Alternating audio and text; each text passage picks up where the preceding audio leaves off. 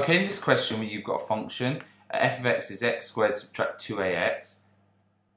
A is a positive constant, it's just a number, and f of x is clearly a quadratic.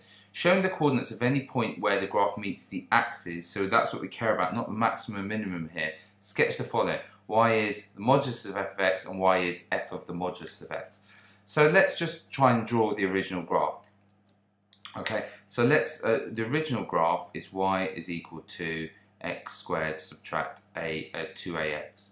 Now if x is equal to 0, that would be that y is equal to 0. And similarly, if you're solving y is equal to 0, you would solve 0 is equal to x squared subtract 2ax. You could factorise the x like that. So x is 0, which is what we had before, but also x is going to be equal to 2a. Okay, like that. So we know it's a quadratic. Yeah, we know it's a quadratic, and we know it's got roots at x is 0 and x is equal to 2a, and it's a positive quadratic. So it looks something like that. Okay, so now we're asked, and these points here are 0, 0. This point here is 0, 2a. We're not actually asked for the maximum or minimum at all. We could easily find it if you wanted. You know that the minimum is going to be, because it's symmetrical, the minimum is going to be at a point A, and if you substitute A into the original function, you get a squared subtract 2a squared, which is negative a squared. So if you really wanted to, you could have that as well. Now we want to draw y equals the modulus of f of x. Well, you know that that graph is just exactly this graph, but whatever it goes negative is reflected above the axis. So it's going to look something like this. It's going to come down here to this point, then it's going to be reflected up here, and it's going to continue on its trajectory over here. Again, 0, 0 are the key points here, and 0, 2a is the key point there. If you wanted this point, you didn't need it. This would have been a positive a squared this time. So that would be for part A, A1, and A part 2, you're drawing f of modulus of x. Well, you should know this one, so this is modulus f of x. F of modulus of x. Well, what you do is you copy this graph for x being positive and then just reflect it in the x-axis. So if you're drawing this one here, you would copy this graph from here onwards, and then you would just reflect it like follows. So this point here would still be 0, 0. This point here would still be 0, 2a. This point here, therefore, would be, sorry, not 0, 2a.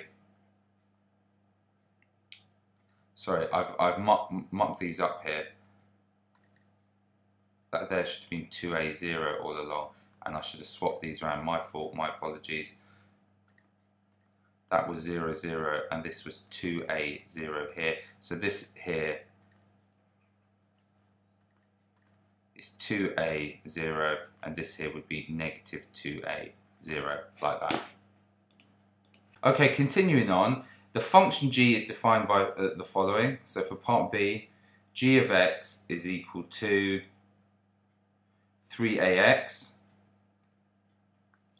And it says find f of g of a in terms of a. So we want to find f of g of a. Okay, so firstly let's find g of a. G of a, put a in here, is going to be 3a squared. So f of g of a is f of 3a squared. So we want to put 3a squared into our original function up here. So our original function f of x, what was that? It was x squared subtract 2ax, x squared subtract 2ax. Now we're putting in 3a squared, so we have 3a squared all squared subtract 2a multiplied by 3a squared.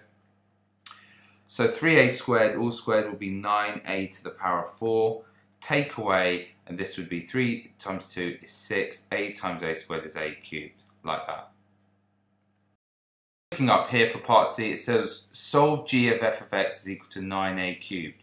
So for part C, we're asked to solve g of f of x is equal to 9a cubed. Well, what is g of f of x? Well, that's putting f of x into the function g. So that would be where you see x, you put this here. So where you see x, instead you put all of this stuff here. So we're going to solve 3a multiplied by x squared subtract 2ax is equal to 9a cubed. Let's expand it.